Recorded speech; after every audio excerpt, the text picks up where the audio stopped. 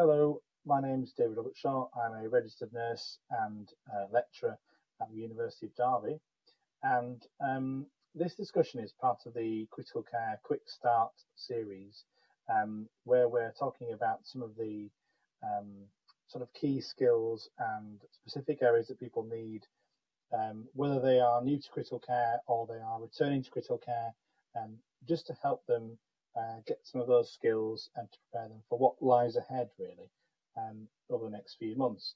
So in this discussion, I'm going to be talking about ventilation, which is one of the key aspects of intensive care. Each of these short presentations are about 20 minutes or so, so you should be able to use them as a sort of rapid introduction to the area, but you might want to think about doing some more reading around as well as this, but hopefully this will be a useful quick start for you. So during the next 20-25 minutes, we're going to talk a bit about what ventilation is, why we need it, a little bit about what its complications are. We're going to talk about some of the modes of ventilation, and we'll talk about some of the settings and measurements that we have that we can use and change with ventilation.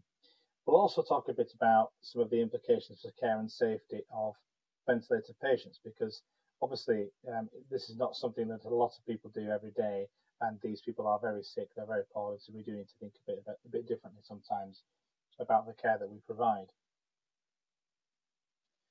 So ventilation is, the actual concept of ventilation is a normal everyday process. We're talking about breathing. Most people do this fairly normally, healthily, and well. We do this, don't we, by increasing the size of our chest, and then that sucks air into our lungs. And then we relax, and the muscles relax and return back. The elastic recoil of our lungs, of all the muscles around our lungs, pushes the air back out, and we breathe as normal. So sometimes we can't breathe as normal, or sometimes we need some extra help to be able to breathe. And really, this kind of falls into sort of one or two categories. So the first category really is what we call type 1 respiratory failure. And that's when we've not got enough oxygen in our system. And it's that alone, really. The second type, type 2 respiratory failure, is when we've got a low level of oxygen, but we've also got a high level of carbon dioxide. And that is danger territory, really. Some of the common reasons that we've got for ventilation are, for example, if people are breathing very quickly because of whatever reason, they're becoming tired, their work of breathing is very high, perhaps somebody's got a very low arterial oxygen level and we need to provide them a higher level of oxygen supply than they can provide by themselves. They may be getting exhausted, confused. We may also want to do it because we want to take over somebody's bodily systems so that we can give them a rest. So there's lots of different reasons why we might ventilate somebody, but in the current kind of pandemic situation, we know that lots of our patients have got ARDS, and therefore they need ventilation to be able to provide them with enough oxygen in their system to be able to keep them alive. So mechanical ventilation really is about using what we call positive pressure devices, and we'll talk about that in a bit, to provide oxygen and carbon dioxide transport between the environment and our capillaries, basically. So that is essentially all mechanical ventilation is. So there are lots of different types of ventilator modes, and we're going to talk about some of the main ones, but actually there are many, many others, and a lot of these are proprietary named modes. They vary with the ventilator system and the setup, and actually the choice, the mode at which you use depends very much on the patient and upon what their requirements are, their disease, their condition, but also a bit about what the evidence says is appropriate for that kind of patient. We have got a bit less nowadays of sort of like user preference or doctor preference, and actually we're being much more led by evidence, which is a good thing. That's what we should be doing. So some of the most common methods that we've got, the modes of ventilation: BiPAP, you may have heard of, and that's where we have in effect two levels, and a higher level and a lower level, and the ventilator will cycle between those two modes. CPAP, or continuous positive airway pressure, provides basically a continuous level behind in the background of pressure, and the patient can breathe spontaneously on top of that. If they don't, it may not give them breaths, but if they do, we can give it an extra push and extra help, and that's a really good thing for weaning. Some of the older modes of ventilation, we've got pressure synchronized intermittent mechanical ventilation and volume synchronized. These are two sort of older modes of ventilation, but you may see these on some ventilators. And what they do basically is they will deliver a standard amount of breaths, or they will synchronize with the patient themselves up to a maximum pressure or up to a maximum volume. But they, as I say, they are older modes, and often we do see people that have what we call volutrauma or barotrauma, or just generally lung trauma because of the ventilator system which they are on. So here's some of the other types. You've got PRVC, which is pressure regulated volume control. This basically gives a set volume, but up to a maximum pressure with a target tidal volume, and that will limit injury. So that's a better mode than, for example, volume SIMV, which was on a previous mode. PRVC will give the best volume it can do up to a maximum pressure. You may also see APRV, which is airway pressure release ventilation.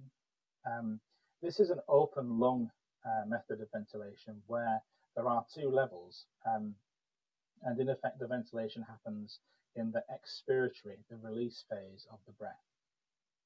You may also see people who are on what is often called NIPI, or non-invasive positive pressure ventilation, which is where we don't have a patient who's intubated. We've got somebody who has an external tight-fitting mask, and that will deliver some extra breath and some positive pressure into somebody's lungs without them having to be asleep or intubated. But obviously that's an earlier type therapy, and often these people do need intubating. It can also be used as a bridge back to normal breathing as well.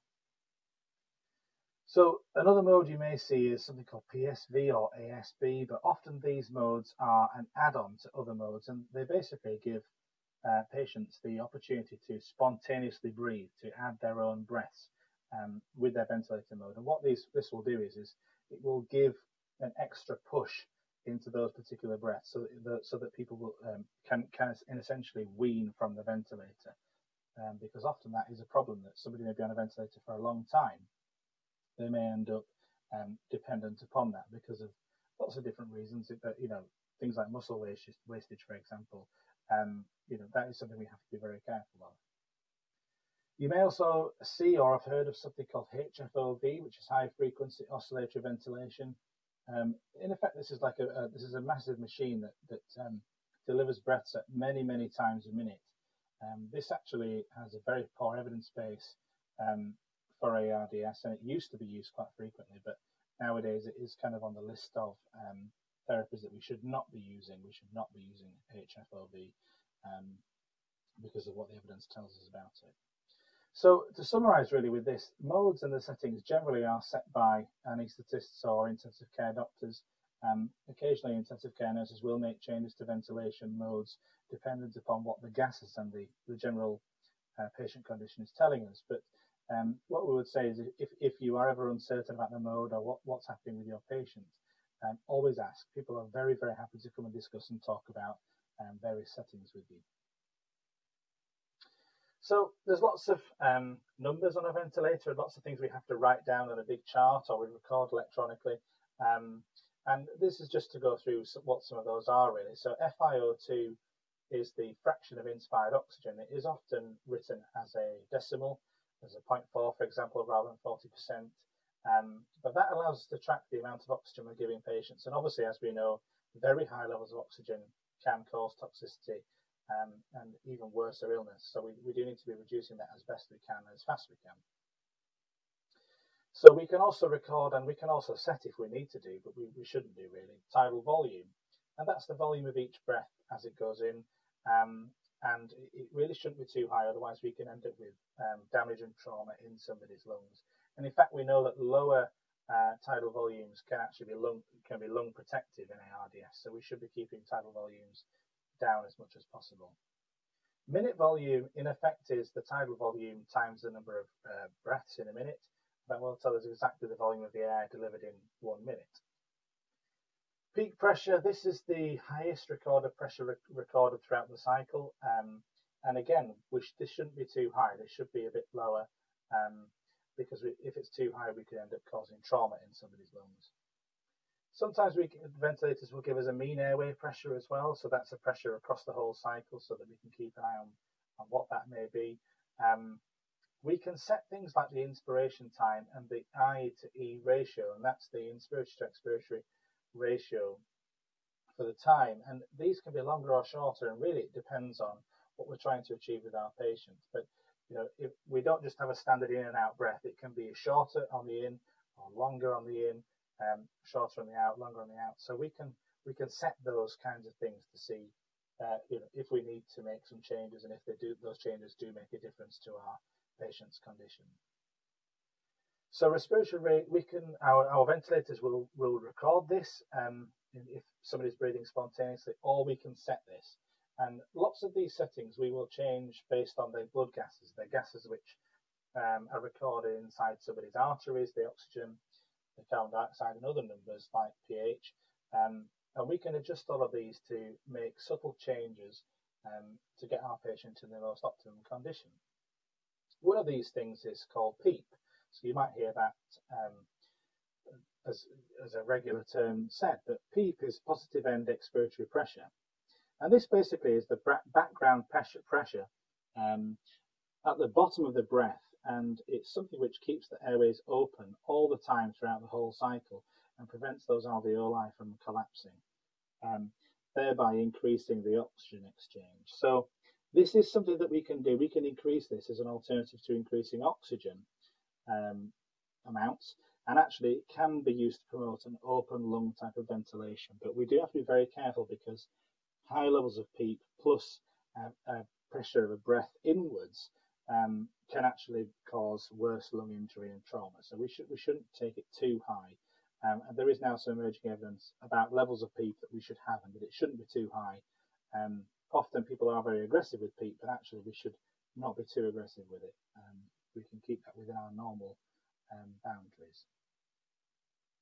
So just a few things to say about the care, safety and complications really of somebody on a ventilator. You are keeping somebody alive. A ventilator replaces the breathing function that somebody would normally have, and actually that can be quite scary. Their life is in your hands, and it's dependent upon the successful use of the equipment. So really that leads us to say, never be complacent about the equipment that you're using. Always be trained. Always keep safety in the forefront of your mind, and think about the scenarios that could happen. So intensive care nurses are quite good at planning 2 or 3 steps ahead. So think, if the tube came out now, what would I need to be able to put it back in, or what would I need to do? And therefore you can plan for all of those scenarios. That might be, having a tube nearby, having ambi bags and things that you might need to be able to keep your person going, keep them alive. You might run out of oxygen or power, and you do need to think about what you might do if those things happen. So as a nurse or a doctor, it's really important to keep an eye on your patient's appearance, their condition, monitor that. Remember, look, listen and feel. Have a listen to their chest on a regular basis. Look at their blood gases. Make sure you review the charts and the documentation on a very regular basis. So my advice would be to check everything as often as you possibly can do. Don't be going crazy and checking stuff every 20 minutes. But, for example, cuff pressure, which is the pressure at the bottom of the ET tube, we should be measuring that on a fairly regular basis and recording that and making sure that's within acceptable boundaries of what we're looking for. We should be checking, it goes without saying, we should be checking medicines and infusions on a regular basis just to see what's running out, what's coming in the next hour or two, and starting to plan ahead for when those things run out. But the alarms, ventilator alarms, are absolutely vital. They will, you can set them as close or as far apart as you want to do, but really they will save you. They'll save your patient's life if a tube comes out or something goes wrong. The ventilator alarms will tell you straight away that something's going wrong, and actually we should respond to those. We should go investigate what those are. So it goes without saying as well that we should assess for all of the normal things that a person would do. We are breathing for them, but actually we need to think about what all the normal things they would do and implement the care accordingly that we would do for that person. There are some care bundles that we can use. So, for example, head of bed elevation, daily sedation vacations, continuous subglottic secretion drainage, septic ulcer prophylaxis, DVT prophylaxis, mouth care, lung protective ventilation. Have a look at those. Most intensive care patients are on those these days, but what we do know is they actually will reduce the amount of time on a ventilator and will prevent injury, so we should be following what they say. There are some recognised complications of intensive care generally, and have been on a ventilator, and some of them are quite serious. So, if we keep to our within our limits, if we keep within our scope of practice, if we check things, we keep assessing our patients, and we keep those bundles going, we should be okay actually, and we can prevent a lot of these complications from happening. So just the key messages really. The key messages are that breathing is an essential daily activity, and we do need to be able to perform it for some people who can't do it for themselves. Mechanical ventilation is one way of doing that, and we can do it safely. We need to practice, train, and be very careful. Delaying intubation and ventilation can be life-threatening, and people can die if they don't get adequate and timely intubation and ventilation. So, we're not saying do it quickly, but keep an eye on patients and see who needs to be intubated, who needs to be ventilated, and if you can make those decisions in a timely way. So the modes of ventilation really depend upon the patient, the disease, what the evidence says, lots of factors. But our advice would be to ask for further information and ask those people around you who are more experienced perhaps in using these modes of ventilation, but there's lots of books and guides out there as well. So our advice is to use those.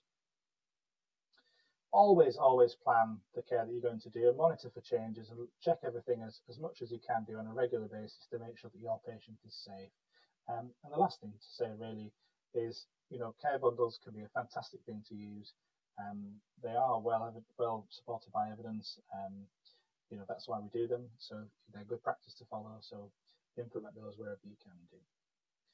So in terms of further reading and resources, the Intensive Care Nursing: A Framework for Practice book is an excellent textbook, and there is everything you would ever need to know about intensive care in there. But if you're looking for something a bit briefer, there is the Oxford Handbook of Critical Care.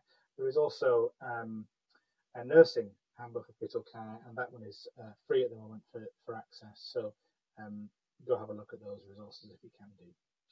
Okay, well, I hope that's been useful. Thanks for listening.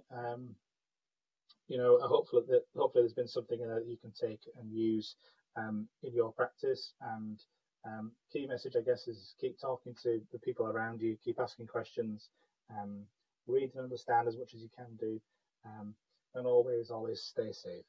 PPE, I haven't really talked about in this, but PPE is a very important part of looking after intensive care patients and ventilated patients. So always make sure you have the right PPE and stay safe. Thanks for listening.